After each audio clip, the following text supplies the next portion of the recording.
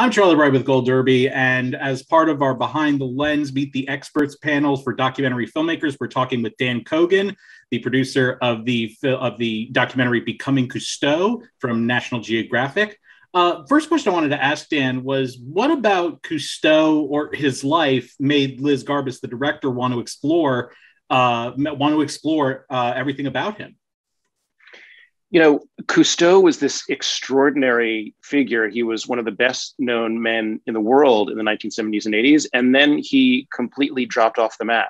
And, Liz and I are not only producer and director, but also we're married. And we were reading a book to our 70-year-old son. We had found this book, who is Jacques Cousteau? Who is Gandhi and who is Martin Luther King? And he had no idea. And reading that book to him, it made us realize that this was this extraordinary man who really opened up the world of the oceans for the entire globe in the 50s and 60s, and then had this extraordinary television hit in the 1970s that had millions of people falling in love with the oceans and with the animals in it.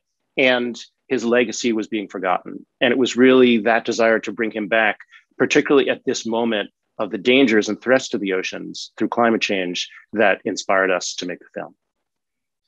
Did you have a personal connection with the works of Jacques Cousteau before becoming involved with this documentary? Yes, my personal connection was being, 7 years old and sitting on the floor in front of my television and being wowed when I was shown his world of sharks or the story of the whales or sea anemones, or, every Sunday night it was Wild Kingdom and Jacques Cousteau. And it inspired me to see differently and to want to understand the world that I was in and to understand the animals that were in it. And it was just shocking to me when I realized that incredible legacy was disappearing. And that's what began a 6-year journey to make this film, to make contact with the Cousteau archives and to explore what could be done and to see if we could bring Cousteau back into the cultural conversation at this important moment. What aspect of Jacques Cousteau's life were you most surprised to learn about from this documentary? Because I can only imagine, having, like you said, watching and being enamored by his work when you were so young. There must have been a lot of things in this process that surprised you. I was wondering what you found the most surprising. So, as a child, I knew of him as someone who believed in conservation of the world's oceans and the creatures within it. But what we learned when we dug into the movie was, at first he began simply as an adventurer. He loved swimming underwater. He did it he began doing it to rehabilitate from a terrible car accident. And he just loved seeing this world that no one really had ever seen before. And he then became an inventor because he literally helped create. He was one of 2 people who created the aqualung, the first sort of scuba equipment, so that he could stay down longer. So he went from being an adventurer to being an inventor. And then it was only after a long time into his 50s and 60s that he realized this world that he had fallen in love with, that he had uncovered for the world, was under threat. And, one of the interesting things we learned about him was that in order to pay for his adventures and his explorations, he did a lot of oil prospecting. He found oil for a lot of countries in the Gulf on the Calypso. And it's something that we don't think of Jacques Cousteau as connected to. But this was before anyone knew about the impact of fossil fuels on climate change. It was before there was climate change that was recognized. We're talking in the 50s and into the 60s. And so it was fascinating to learn that this was a guy who fell in love with the world, then did some things that now we would look back as, not good for the long-term health of that world, and then changed.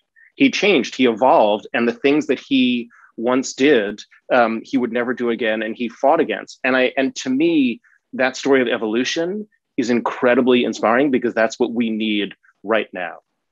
We just had COP26, and it so far has not been as successful, I think, as many activists had hoped. And what we need to know as human beings is that we can change. We don't have to be the same. We don't have to be reliant on fossil fuels. We don't have to have the same positions on energy that we've had for the last 100 years. We can all evolve. And I think Cousteau offers us an example of someone who evolved and then tried to make a difference. One of the other striking things about that documentary, about what we see about Cousteau in this documentary, is, and correct me if I'm wrong, but it seemed like when you look at, all the hyphenates of everything that he personally considered himself to be a filmmaker above everything else. And I was wondering if you could just speak to that a little bit. Yeah, it's such a great question, because it was something that we thought a lot about as storytellers. We wanted to make a feature-length film about Cousteau. We didn't want to make a series. And his life was so rich and extraordinary that we really had to focus on what is the aspect of his story that we're going to tell. There's a whole world of his work in the underground in World War II in France, fighting against the Nazis, that's incredibly rich. And there's his work at the end of his life that's rich. And we decided to focus on this arc, this evolution. But his life as a storyteller, purely as a filmmaker, is incredibly important. This is a guy who Louis Malle called one of the great directors of all time. Louis Malle, the great French director, he was an intern for Jacques Cousteau on Calypso, and grew into being his cameraman. And so he talks about Cousteau's unbelievable sense of cinema and story and editing. And he was, in his mind, he was first and foremost a filmmaker. He bought his first camera when he was 13. And he had been making movies ever since. And he built one of the first housings for a camera to shoot underwater. He spent an enormous amount of time building new lighting so that he could shoot underwater, that was safe to shoot with underwater. So he was a filmmaker in his soul, but what he shot came from the part of him that was an adventurer, and the way he did it came from the part of him that was an inventor. And it's all these different hats that he wore that make him such an incredibly rich and inspiring figure. Do you think that there is anyone that we currently have in our society, whether it be in entertainment or in science, or the overlap between the two, who occupies the same kind of pop culture level that Jacques Cousteau had in our society? Charlie, it's such a great question. And the incredibly sad answer is no. This is a guy who at the first Earth Summit was in Rio in 1992. And Cousteau was one of the leaders of that summit.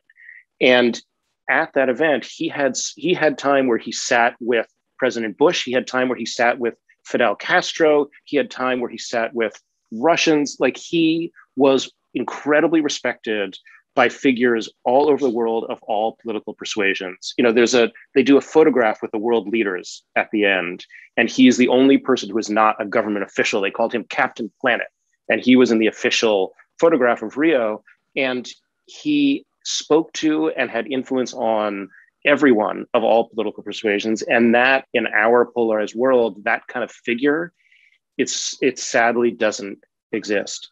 And it's something that Liz and I thought a lot about, like, who is it today who is the new Jacques Cousteau? And really it doesn't exist. And it speaks to part of Cousteau's legacy, which is we have to try to build a sense of commonality around our goals to protect both human civilization and the oceans. And that's what Cousteau would be doing right now if he could. Lastly, I did want to ask, we are an awards site. So you did win an Oscar in 2017 for Best Documentary Feature as the producer of Brian Fogel's documentary Icarus. I was wondering, what was that experience like for you when that happened? You don't ever think it's actually going to happen. I mean, and that film was such a crazy, stressful ride in and of itself, protecting this whistleblower from the Russians who wanted to assassinate him and hiding him in America. And so it was that period of my life seems in some way like such a blur of intensity and adrenaline. And that particular moment, it just felt very humbling because, that room is a room of people who, as a storyteller, you admire and look up to and see as role models. And to be recognized in that room was just an incredible honor and somewhat surreal. One other question I meant to ask beforehand. Was there any attempt to have Cousteau's other son from his first wife, Jean-Michel, be a part of this documentary? Yeah, we talked about that a lot. I mean, one of the sad things about the Cousteau legacy is that his family is at war. He had two wives, and his second wife has an enormous amount of conflict with the rest of the family. And there are many generations of Cousteaus, and they're all doing wonderful work, but they have not been able to find a way to work together. And it's just a sort of sad part of that legacy, but it's also one that doesn't speak to who Cousteau was and his impact on the world. It's sort of the private side. And we thought about, do we want to tell that story? And ultimately, it's not a story that's about his legacy. It's a story sort of about the private, legal squabblings of an estate. And, I've worked on many, many films with the estates of famous people, and it's always sadly like this. There's always fighting over who gets to control it and who gets the money and all of that. And it's very sad. And it was a sad part of his legacy. And I think in some ways it's prevented him from having the legacy with young generations that he has now. So our goal with the film was just, don't get into that. Let's focus on who Cousteau was as a figure. Let's revive him for young people all over the world, and let's him have influence as the conservationist that he was. Well, Dan, thank you so much for joining us for this panel, and we look forward to having you for our group chat in just a little bit. Thanks so much. Wonderful. Thank you, Charlie. Appreciate it. I'm Charlie Bright with Gold Derby, and I am speaking with Elena Fortes, the producer of the Netflix documentary A Cop Movie, for this Behind the Lens Meet the Experts panel. First question I wanted to ask about this movie is the structure of this movie is very intense, and I was curious. Where did the idea for the structure of this documentary come from?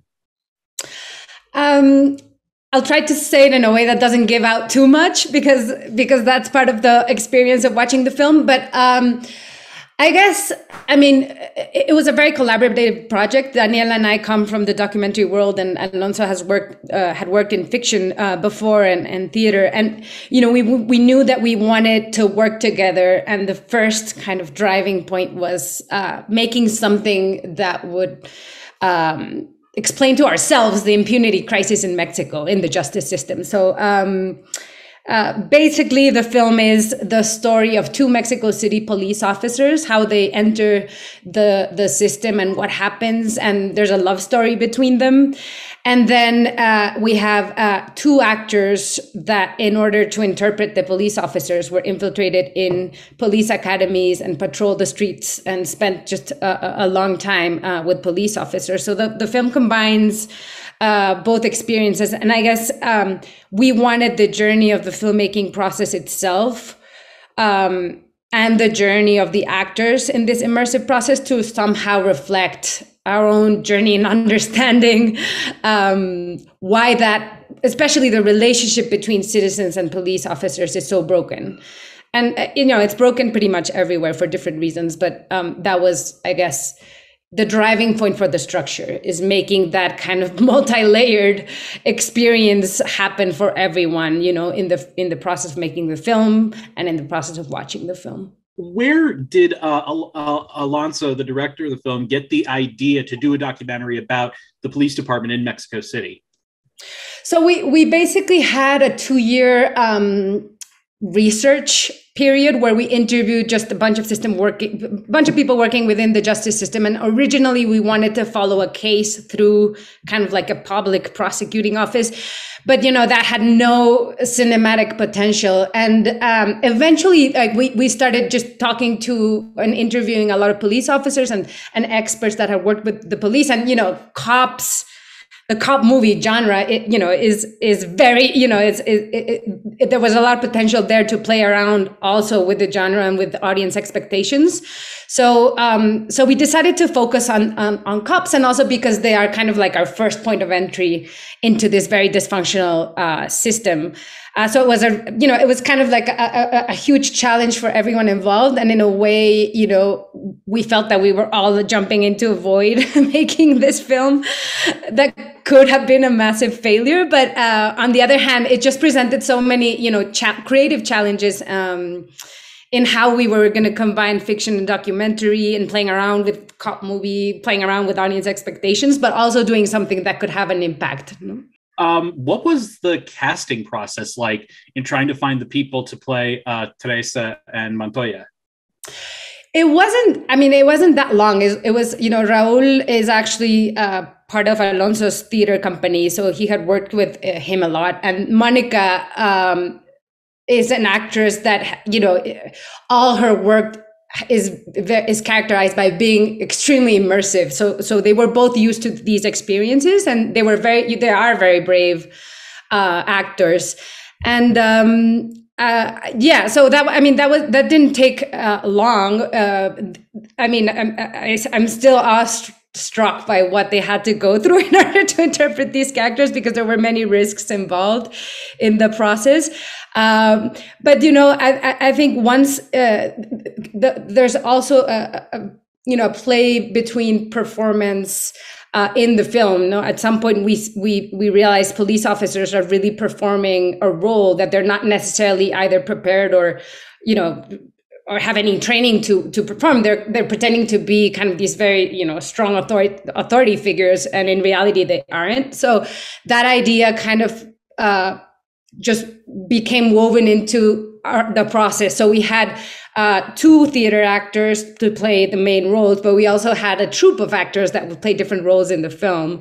And so I think the fact that they come both from theater and from a very kind of method experience was key in selecting them to play these characters. Was there ever any concern or worry that audiences might get a bit confused with the narrative structure, going back to what you were talking about with the narrative structure of how the story was being told? No, because we wanted that to happen in a way. As long as we were also being kind of, giving the viewer the elements to figure out the puzzle, was important, and also being truthful to the story and to our real life subjects throughout. And it's funny that you ask, because we've had, in sort of the times we've screened the film, especially in the US, a lot of questions like, well, what are the documentary aspects of it, and what are the fictional aspects of it? And there are sometimes when they're blurred, and that creates even more interesting situations as well. But I think we just were part of a panel, New Directions in Documentary. And I think what's interesting to me is how the entire kind of award system and industry is structured around very strict categories. So you have to kind of fit in your film in these. And when, we kept asking ourselves, why can't the film just be a film? As long, there is definitely an ethical responsibility that we are more used to in documentary, and that we respected throughout the process. But that's an interesting question. It's interesting that I'm guessing you've been making this movie for a while, and here in America for the past year and a half, it feels like we've been facing a reckoning about everything that comes about how we deal with policing and what policing means in our society. And how do you think that that the film, even though it takes place in another country, do you think that speaks to some of the stuff that's going on right now here in America? To a certain extent, yes, even though the context is different. But I think, for us, it was also a challenge, given their kind of police brutality past and human rights violations that are, we had our own George Floyd happen during the process of making the film. But I think it's always a challenge to humanize, perpetrators, or sort of the figure we see as the other, the evil, the bad. And it was really interesting because in a way, someone said at a screening, that's what a defunded police looks like, because that's a particular situation of our own police force.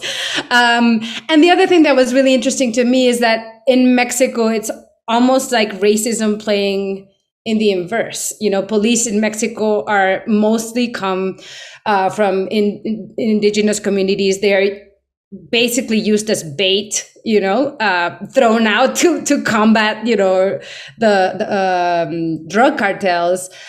So that was really interesting. I think there are many, many differences, but I do think that there is definitely a broken relationship between police or authorities and citizens in many, many places around the world. And, it raises questions that we ask ourselves when viewing the film from that perspective, from the perspective of, the citizens.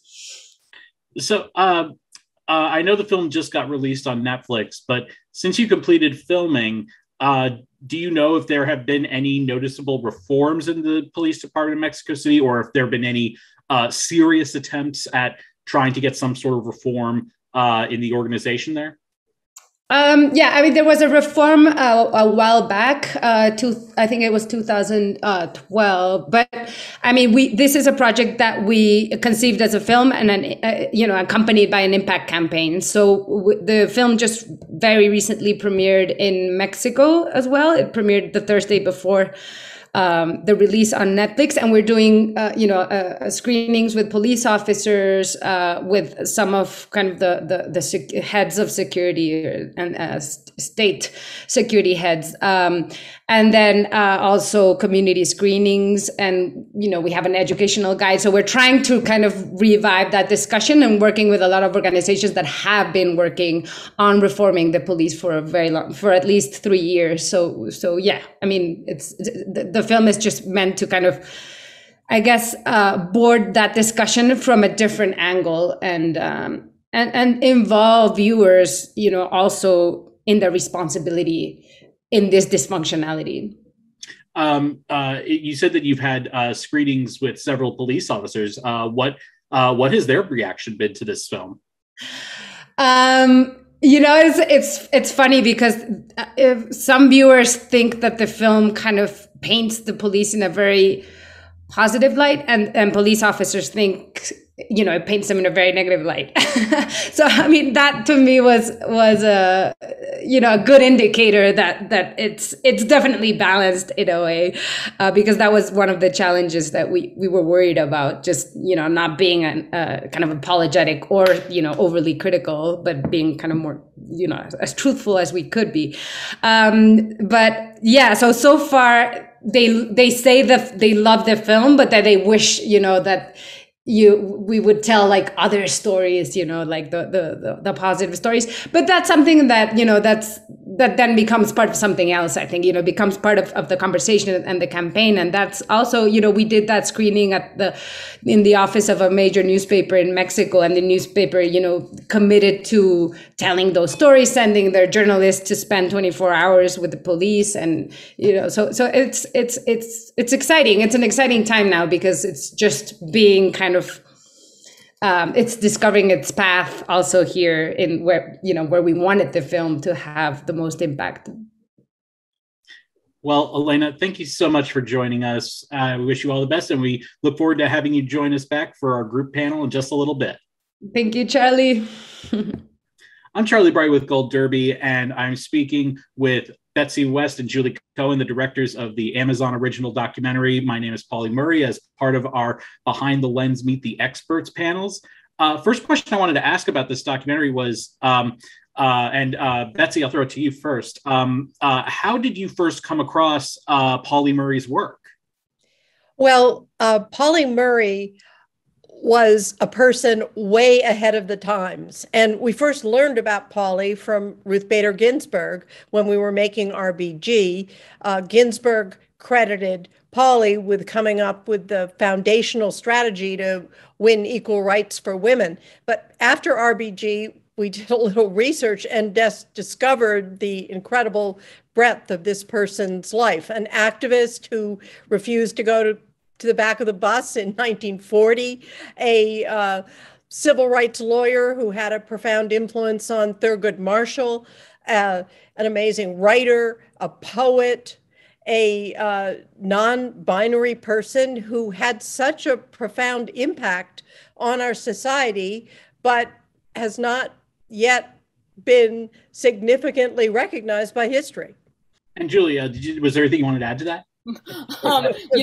Truthfully, the scope of Pauli's contributions to society are huge enough that we could go on almost indefinitely. I mean, Pauli's writings are spectacular, from a family memoir to an autobiography to collections of poetry published during Pauli's lifetime.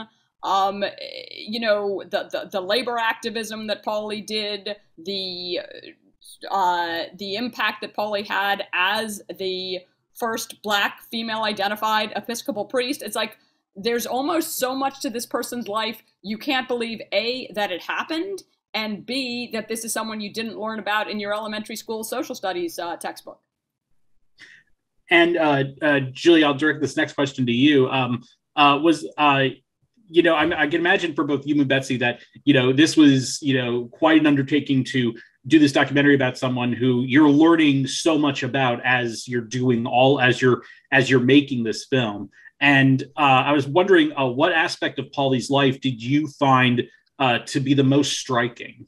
So much of this story was striking. I think on an emotional level, we were deeply struck by Pauli's description during lifetime of the gender identity issues. Pauli, as early as 1940, was writing to doctors saying, while I appear to be a woman, I'm actually a man. Could somebody do exploratory surgery on me? Could I get testosterone treatment? All of these questions that science decades later would come to understand actually were quite prescient and correct questions. But at the time, there was no language for Pauli to say, I think I'm a trans man. I may be non-binary. There weren't words for this, and yet Pauli was boldly approaching doctors, making these requests, getting back these painfully dismissive responses. And reading that now in the light of history was really, an emotional experience. Was really sad, and really something. Pauli had saved these words to be shared later, and we were engrossed in them and eager to share them with audiences. And Betsy, I was wondering what you found the most striking about Pauli. I mean, the fact that Pauli was having this private struggle at a time when there was no LGBTQ community, and yet accomplishing so much and just moving from area to area as an activist, helping to desegregate restaurants near Howard University in 1943, writing letters, a correspondence and a friendship with Eleanor Roosevelt, at the same time criticizing FDR for his failings on racial issues. The resonance of Pauli's story became, I think, particularly evident to us last summer during Black Lives Matter and the murder of George Floyd. Pauli Murray in 1943 was writing just an unbelievable poem about the so-called race riots in Detroit in 1943, something else that most of us didn't learn in our history books. And this was when policemen and white people murdered several dozen African Americans. And, life just went on in America. The president didn't really say much about it, just that it was regrettable. Pauli Murray took him on. Sort of in chapter after chapter of this person's life, how far ahead of the times, how prescient Pauli was, and also ultimately how prescient to have saved evidence of all of this, to have saved all of the letters and the diaries, the photographs, going back into, early childhood in the teens, and left it in an archive, and also for us, luckily, audio recordings of interviews that were done that allowed us to tell this story as much as possible, in Pauli's own voice. And Betsy, this next one I'll throw to you. Why? One of the most striking things in the documentary is when we see Pauli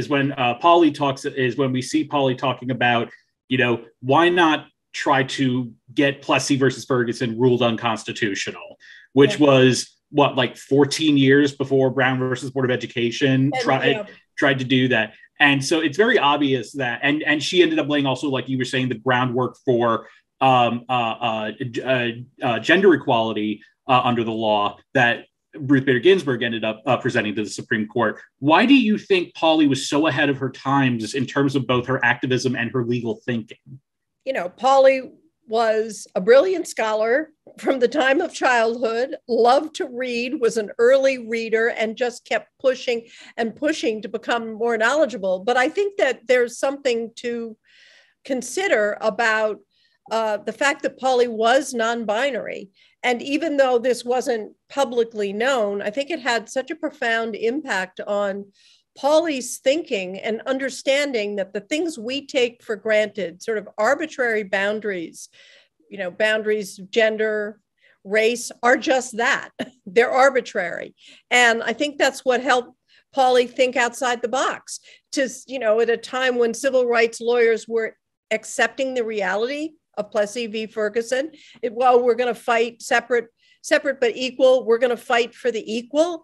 And Pauli was saying, wait a minute, that's crazy. If they're separate, there can't be equal. It's by its very nature, it's demeaning. I mean, she was thinking so creatively about this. Similarly with women's rights, when everybody else was fighting over the Equal Rights Amendment, which had been introduced every single year since suffrage and never passed, Pauli was one of the first people to say, wait a minute, our Constitution may have the solution to this problem, or at least a partial solution to it. Let's look to the 14th Amendment and to follow the lead of civil rights lawyers and fight for women's equality that way. So she really was so innovative, and we're better off for it.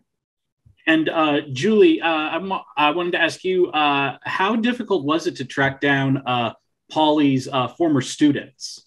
The wonderful thing about Pauli Murray, someone who had passed away 35 years before we started producing our film, not only was Pauli's Saving the Archive a saving grace for us in terms of the material that we had to create a documentary, but also Pauli, later in life, had made a whole lot of really deep connections with younger people.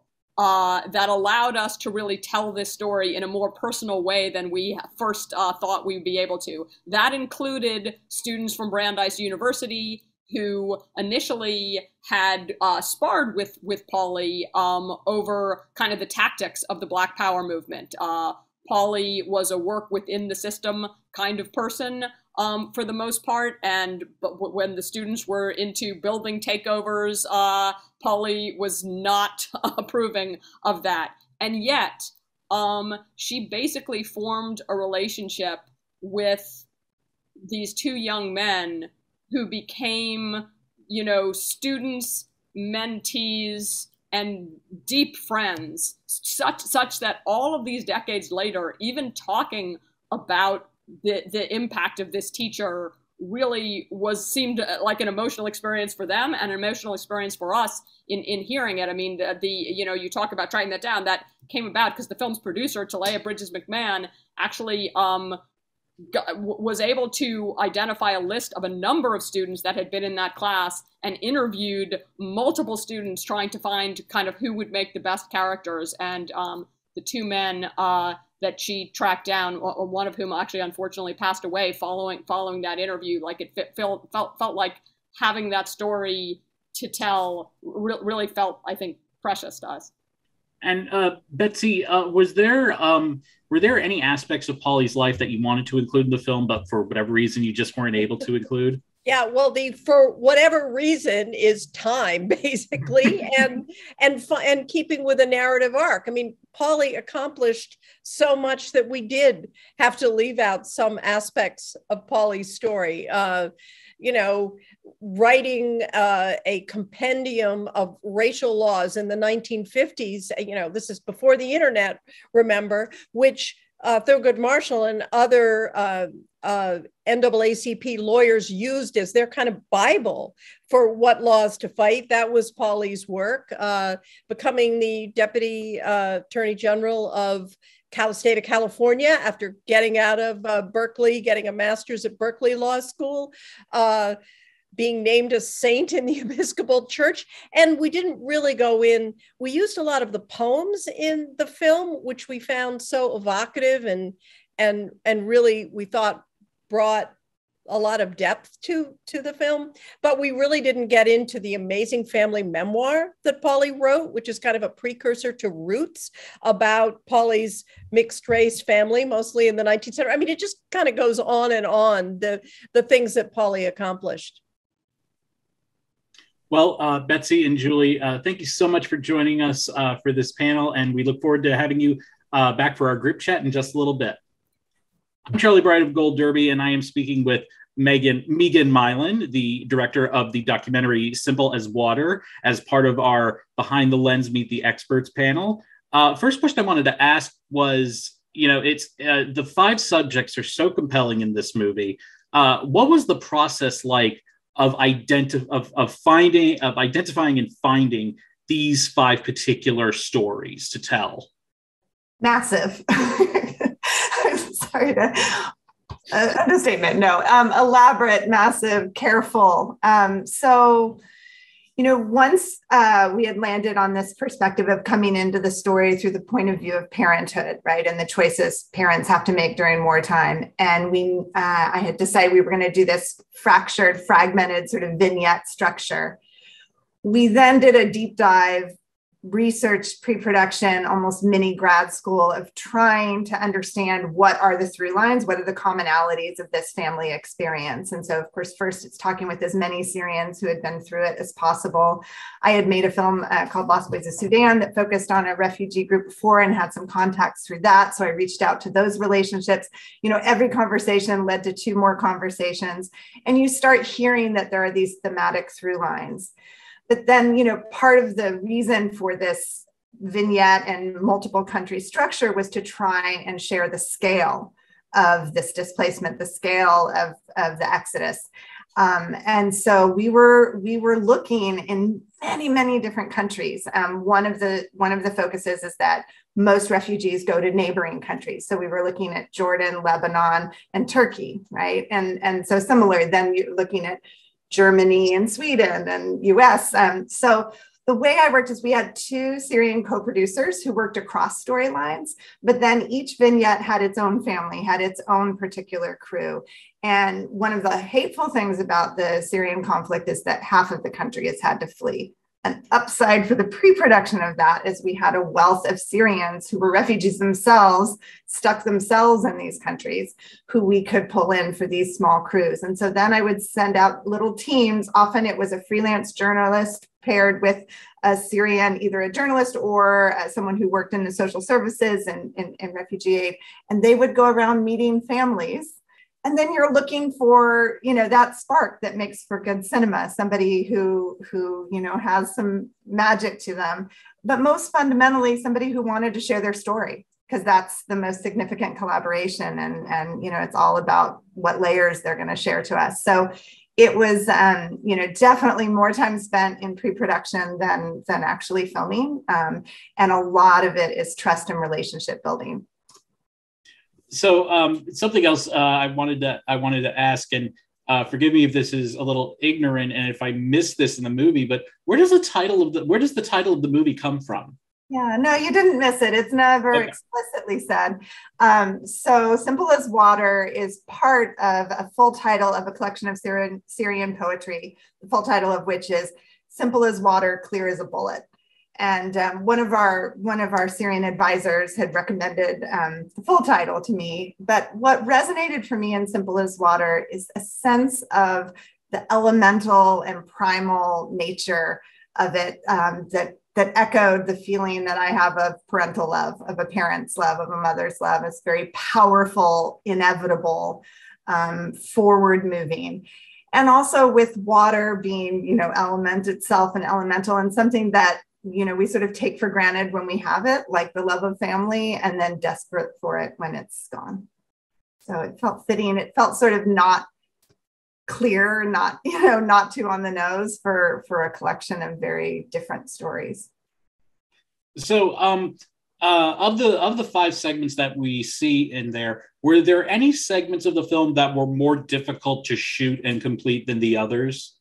Yeah, I mean, emotionally, they were all challenging. So as a human being, they all had their challenges. But logistically, we have one storyline, which is inside Syria. So as I said, half of the country had fled, but half of the country remained. And I felt like it was critically important to include a Syrian storyline. But I make very intimate verite films, always with my feet in the living room. I'm there, and I had never shot remotely like that.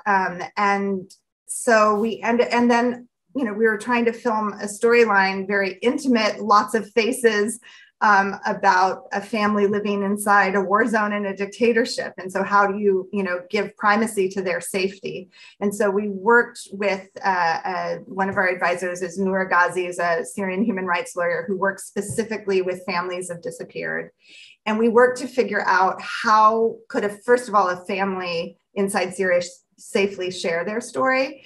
And then we decided pretty early on that I wouldn't go and that we would work with all Syrian crew. And so we have 2 amazing women from Damascus who produced and shot that story. They are credited in the film under pseudonyms. And I had hundreds of Skype calls and WhatsApp calls. They would get footage out through Beirut and send it here, and then we would go over it together. I went to Beirut and did workshops with them when they were able to get out. But it was a challenge, but that chapter is this trust that they built with that family. I wasn't on the phone while they were shooting. It's this very sacred kind of connection in verite that you just let things unfold. And so there was no need for me to be in there, pestering. All of our conversations happened before the cameras were rolling, but, it was a challenge, but I feel like in the end, it was worth it. So have there been any updates on any, have you kept in contact with the subjects, and have there been any updates on any of their situations that we've seen since the filming completed? Yeah, the where are you now is always, you've done your job if people want to know, what's going on. So very much so. Again, one of the advantages of having our local crews is that the relationships predate our filming and then they can continue. And, to a varying degree, some people want to stay in touch and want to continue building a relationship, and others don't. And, that's their prerogative. But see if I can run through it. It is 5 stories, so there's a lot to update. But starting at the end with Germany, so the family that you see together at the end, the children are thriving. They're enormous, right? The editing takes a long time on these documentaries. So Fatin is a full-on teenager. They're fluent in German. They're in school. They're thriving. There are challenges, obviously. The other Abdullah, who's his roommate, the other father in our Germany chapter, whose wife and children were still inside Syria, and she's dealing with cancer. He was granted asylum very shortly after we finished filming and was able to bring his family. So they are all together, and she's receiving treatment, which is fabulous. The US, the 2 brothers in our US story, Abid and Omar. Omar has still not been granted asylum. He's still in limbo. His next interview is in 2023. The whole system is backlogged, for what's happening at our borders and COVID. But Abid was granted asylum very quickly after we finished filming. And so, because their cases were independent. And that helps Omar's case. Abid graduated high school. Omar got married. He married a Syrian woman who had come with her extended family as a refugee. So she has status. So that also helps his case. And very significantly, he was able to get an interview. Someone just gave him that extra little opportunity. He had had 3 years of university in computer science and, was delivering for Amazon and appliances and driving Uber and all of those things. But as soon as he was just given a chance, he didn't fit the human resources form, right? But as soon as someone sat down and talked with him, he was hired. He's doing quality assurance. Amazon tried to headhunt, hire him away, flew him out to Seattle for an interview. So he's doing really, really well. In Turkey, the family decided not to go to the center. They stayed intact, but then life continued, to be complicated.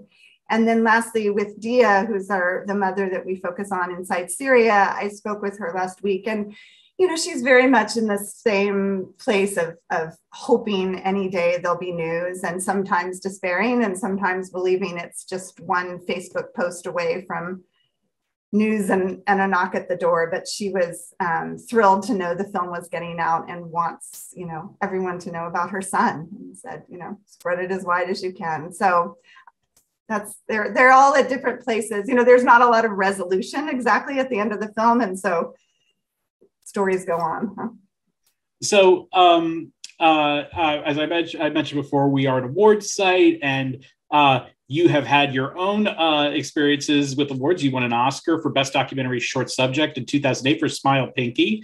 What was your experience like when you won that Oscar? Yeah, it's a very positive experience. I recommend it to everyone. No, I mean, there's sort of nothing like it. I had been fortunate enough to have been an assistant on a film that was nominated, had a film shortlisted, but we were really lucky. Smile Pinky takes place in India, and we happened to be nominated the same year as Slumdog Millionaire.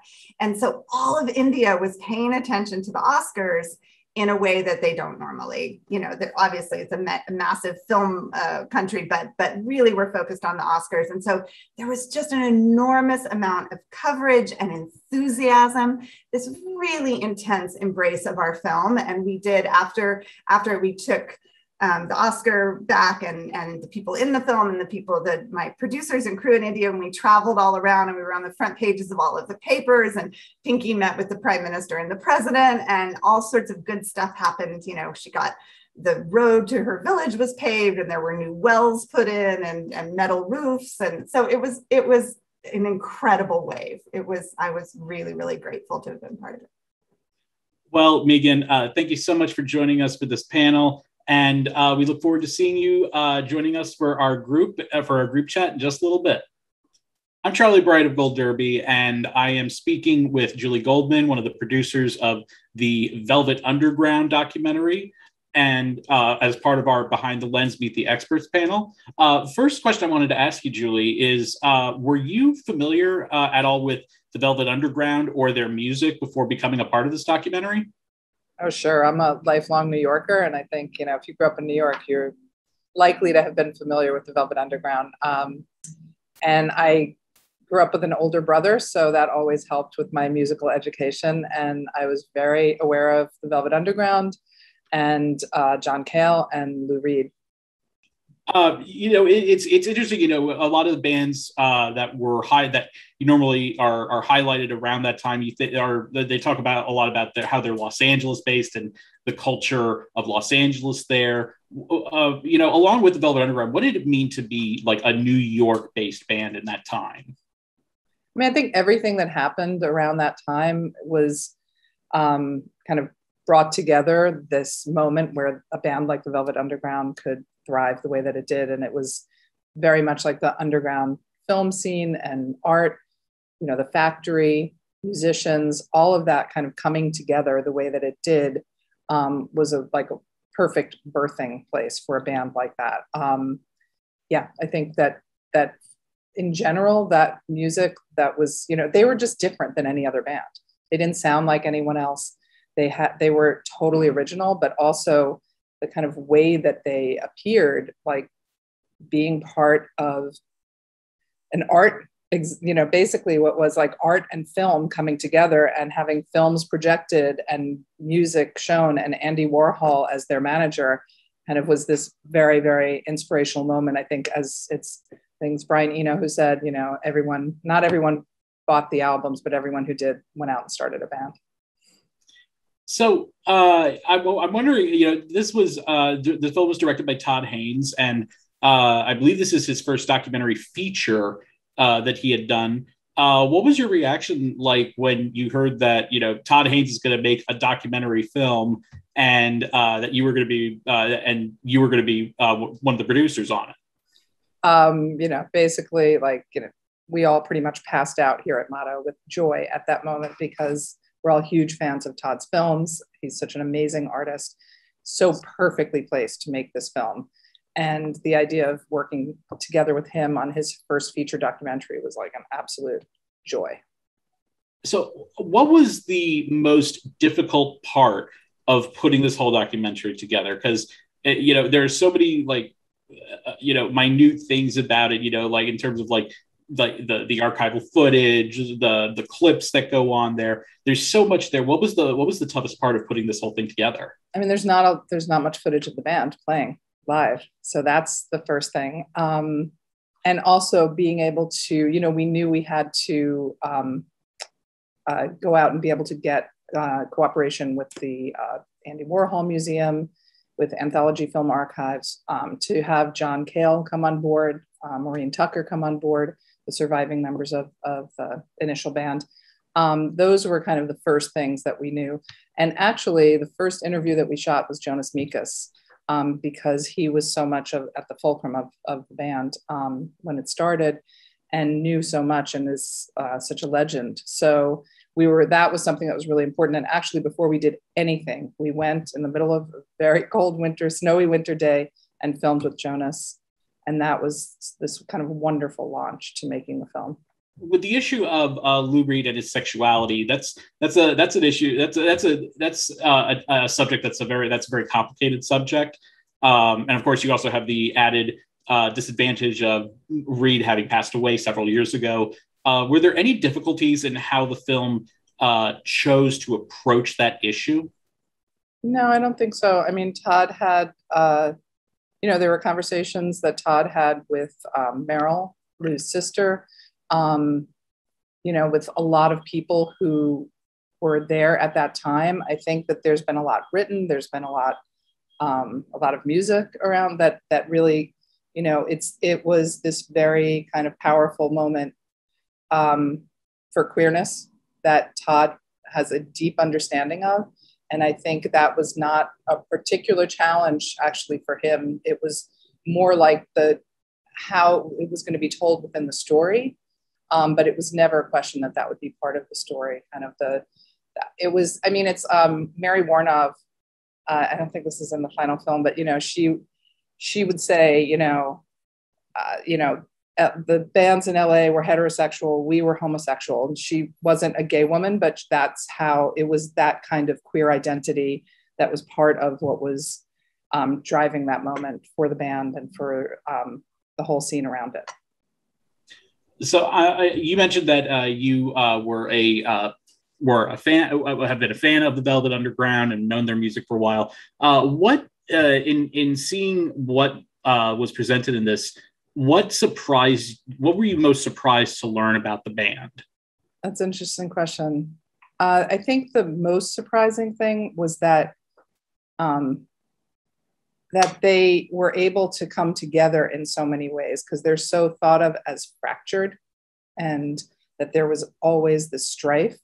But I love, what surprised me is like kind of really delving into where they came from and how different they were and how they could come together. And that unity is really what created something, as opposed to what the kind of myth about them and, the story of Lou, just, kind of everybody fighting, everybody, breaking up. And instead, to me, I thought what was great was like the building of them first. And they came from such, John Cale was from a Welsh mining town. Lou was from, Levittown, Long Island. And, it's almost like this miracle that they found each other and that this band came from that. But that to me is the surprising thing of kind of like how they found this unity. As someone who, you said you follow this band, do you think that there's been any sort of act or band that has been able to occupy sort of the same lane that the Velvet Underground has been in since they came along, that feels like it's that they're a natural comparison to them? It's interesting because I don't really think there's anybody quite like the Velvet Underground. That's why they have such staying power, because the music and the albums are all so different. The way that they have this kind of like, from the first album, and what we talk about a lot in the film is the drone sound, and the way that they kind of have something that is such a unique sound, yet then they were able to do songs that were like kind of poppy and different.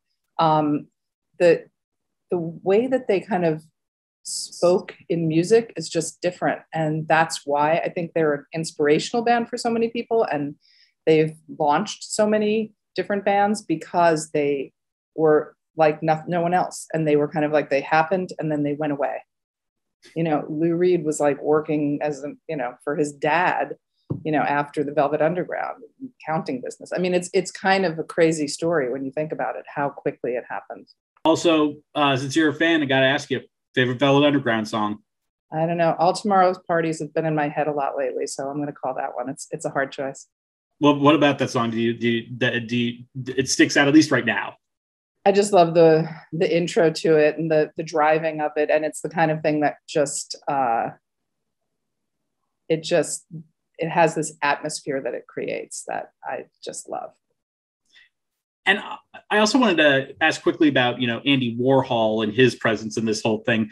What about Warhol made him such a great fit for this band and to do all this work with them?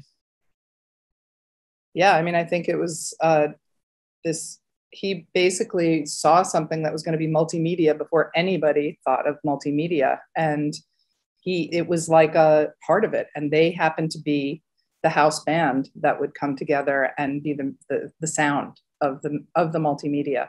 And you have the films and you have the performance and you have, Marion Gerard dancing on stage with the whips. And, it became this whole thing, which was, it's his visual medium, but the idea of creating a sonic counterpart to that was, I think, really exciting for him and made something that was quite different than he had done before. So I think for Andy, it was this kind of coming together of all the parts, but at the same time, having something that would kind of make it really move in a direction that he had never really been focused on before. And I mean, getting like, and also the Andy Warhol films and all of the things that actually, kind of inform in the film, like kind of the growth of what's happening in that moment, is really, a lot of times it comes back to Andy and it comes back to what he was creating. Well, Julie, thank you so much for joining us on this panel, and we look forward to seeing you in our group chat in just a little bit. Thanks, Charlie. Nice to speak. I'm Charlie Bright of Gold Derby, and I am hosting this Behind the Lens Meet the Experts panel for a documentary film featuring Dan Cogan, the producer of Becoming Cousteau, Elena Fortes, the producer of a cop movie, Julie Cohen, one of the directors of I Am Pauli Murray, or My Name Is Pauli Murray. I'm very sorry about that. Megan Mylan, the director of Simple as Water, and Julie Goldman, the producer of The Velvet Underground. First question I wanted to ask is to Dan, actually. And I wanted to know, we have such a plethora of documentary content coming out now. And I'm curious as to what is your favorite thing about what documentary filmmaking is like right now at this moment? I mean, I have to say my favorite thing is the heterogeneity of it. The fact that you have folks like Todd making a doc for Apple on the Velvet Underground, or you have, Robert Greene making a very experimental and different kind of film that Netflix bought, Procession, or you have, the incredible committed social impact work that folks like Megan and Julie do, there is such an extraordinary range of storytelling, from experimental to more broad, such a wide array of subjects. And there's a bigger audience than there ever has been, and that's something that inspired us for Becoming Cousteau, was how do we reach an entirely new generation of people? And I think that's possible now in nonfiction in a way that it wasn't before. And that volume and heterogeneity and ubiquity, for those of us who started in this business, like I remember talking to Julie 25 years ago when we were making films together, and it was, we were a tiny little niche, You know, there was no sense of the broad appeal of these films, and now they're reaching so many millions of people, and they're featured on streamers, and that part of it is just really exciting to those of us who've been in this priesthood for a long time. Elena, how about you? I would definitely agree, and I would also, besides kind of what's exciting about these platforms taking those risks, I also think that there's something exciting about them producing in different countries because that adds to the heterogeneity of the behind the cameras, and I think that's exciting as well, that we're able to access content that is actually produced in other places that wasn't the case before, unless you were able to go to a film festival. So I definitely agree.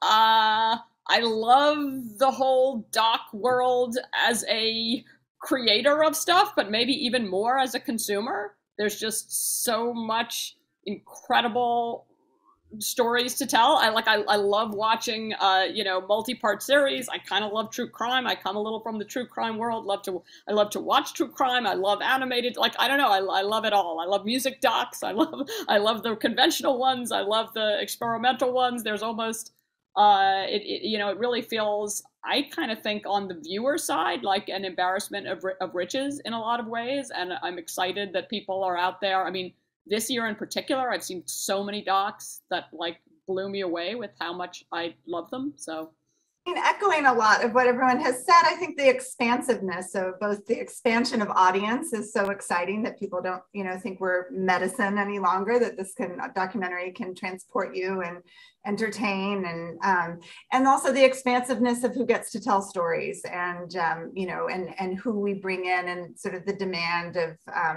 a diversity of voices. I think it's just, and the demand of artistry. So I think it's just a really rich and exciting time for documentary. And Julie Goldman, how about you? Well, everyone said very much what my thoughts are about this, but I think it's really, right now we have storytelling, which is about, it's storytelling. You're doing it, it happens to be documentary, or it happens to be a fiction film or a series. Right now, what's happening is that the story has become the focus, and the creativity of how you're going to tell that story and the tools that you're going to bring to that are feeling very limitless right now, because we're able to access different styles and different languages and different ways of communicating with each other. And I think that with documentary, it's become finally this kind of level playing field with everything, with any other kind of storytelling. And that's exciting after all these years to have that. It used to be, people would say, oh, I love documentaries. I watch the History Channel. And now it's I love documentaries, and they start to list all these really interesting and challenging films. And that's a huge difference. And next question, I want to start with Megan on. I'm always curious, especially with documentary filmmakers, to hear what were the documentary films or nonfiction films that you saw that made you say, I want to pursue that, not just filmmaking, but that lane of filmmaking. So what were some of the ones that got you started on this journey that you're on right now? I have one for every day of the week, so it's really hard to choose favorites among children, but Burden of Dreams is a film that I just remember sitting in and being like, whoa, and I want to grab any piece of creating things like that. I haven't made a Burden of Dreams like film, but Les Blank's, the director of that, who is a Bay Area filmmaker that I really admired, most of his films were very intimate and had, for me at least, inevitability about them. They felt just very sort of organic and loose and casual, and that really pulled me in. And then a friend, but who was also a mentor of mine, is John Else, who does all sorts of different styles of filmmaking, but I worked closely with him on a film called Sing Faster. I worked very low down the chain, but very long hours, and saw every frame of footage of a film that was looking at, called Sing Faster, looking at Wagner's Ring Cycle opera through the point of view of stagehands. And the level of craft and artistry and complexity that they were able to weave in a story that was so much fun to watch is something that I always sort of try to be reminded of, and that I would say Little Dieter Needs to Fly and Waltz with Bashir were the two films that made, just a huge impact. Waltz with Bashir, just this idea that, you tell yourself stories about your past and, how to use film as a way of accessing memories that you blocked, and then animated, this incredible animation. I thought that film was mind-blowing to this date. Like, I still rewatch it. And Little Dieter Needs to Fly, from the fact that, it really made me question, how bad I would be terrible at surviving even one day, in an island, and just the story of this man and everything he went through. But also this idea of kind of having him reenact those experiences in the places, that became the basis, I think, for a lot of films, or maybe, it had been done before. But to me, that was like the first time I saw kind of that play a part in the actual narrative of the film. That was very significant. For me, it's got to be Errol Morris's Gates of Heaven. It's his first film. I think it's his best film. It's a masterpiece. It's incredibly strange and emotionally powerful. I've seen it easily 15 times. I still don't fully understand it, and it touches me so deeply every time. And it really was a new direction in documentary when he made it. The director of Little Dieter Needs to Fly, Werner Herzog, dared him and didn't believe that he would ever actually make a film, and said he would eat his shoe if he made it. And then there's a famous Les Blanc short film called Werner Herzog Eats His Shoe, about Herzog actually doing that, Errol cooking it and eating it after Errol made the film. It's just, it is an extraordinary work of art, and the story around it is also very rich. And it inspired me from the first time I saw it. And that's I think that should have been a tagline for the movie, made on a dare. How about Julie Goldman? How about you? Yeah, I think the films that I remember seeing Barbara Koppel's Harlan County and just being like, well, this feels really different than anything I've ever seen. I love Gates of Heaven, but also when I saw Thin Blue Line, Errol Morris's film, I remember going to see that in the movie theater and being like, what is happening here? It was the kind of wonderful unsettledness that you feel. And I worked for a company selling like documentaries to the international market and to schools and universities. That was my first job out of school during college. And so we had like St. Clair Bourne's films and Marlon Riggs and just incredible collections of films that these brilliant filmmakers. And I always remember Cane Toads also, just Mark Lewis's film really stayed with me because it was so weird and so humorous, and the ability, like a lot of the films we had were very serious, and this was something that had an edge to it that was really playful. And Julie Cohen, how about you? Yeah, I'm gonna be even narrower and say not just a film but a scene. There's a scene in Michael Moore's Roger and Me where a guy who's just been released from a mental institution is talking about his most painful inner emotions. You're seeing like a tracking shot through the falling apart streets of Flint, Michigan. The guy is saying that like when at his lowest moments, he's thinking of the Beach Boys song, Wouldn't It Be Nice, as a kind of contrast to what's going on in his life. And that song starts to play as you're seeing what Flint is. And just like the emotional impact that those like 90 seconds created watching it did make me think like, whoa, like, isn't it amazing what a combination of images, music, and words can do? And like, I might like to do that.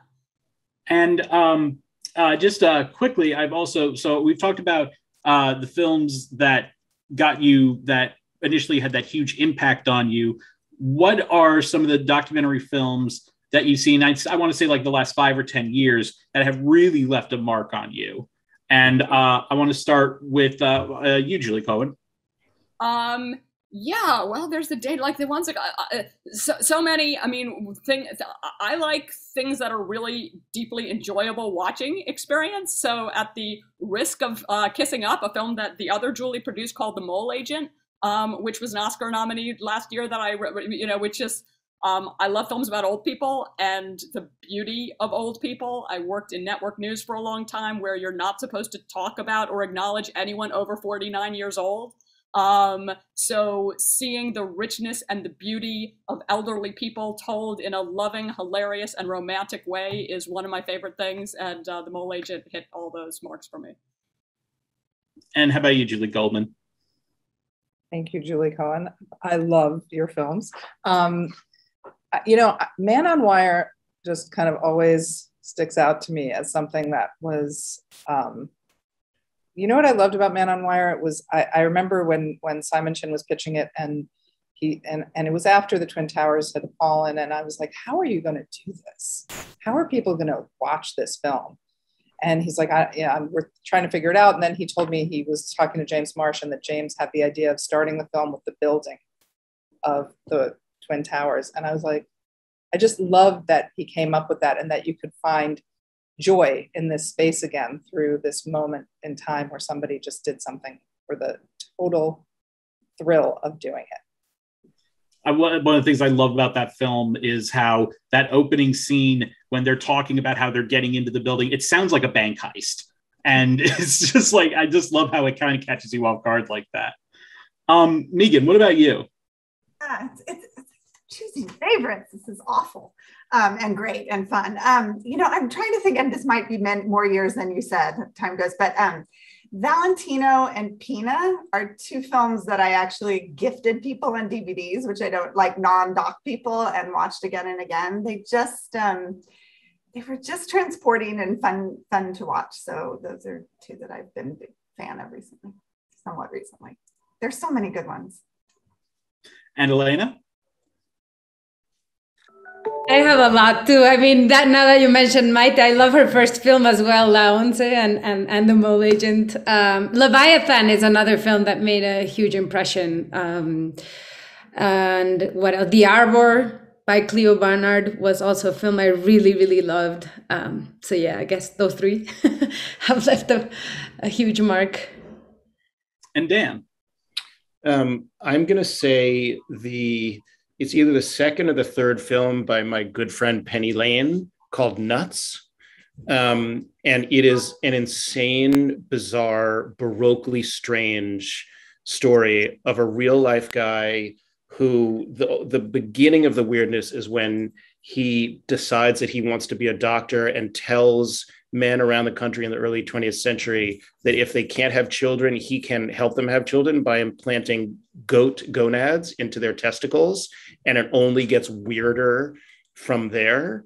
And Penny does it with such an incredible sense of humor, and it's such an appreciation of the profound strangeness and both the sort of strengths and weaknesses in humanity that allow this guy to thrive. And it's also done in different forms of animation as well as interviews. So it mixes media in a really interesting way. It just feels like something, this special concoction that wraps you up in its own world and transports you with humor and weirdness. And, I love that. Well, Dan, Elena, Julie C., Megan Mylan, and Julie G., thank you so much for joining us on this panel for Meet the Experts Behind the Lens. We wish you all the best. And again, just thank you so much for joining us. Thanks for having me. Thanks, Charlie. Nice to see you all. Bye, guys.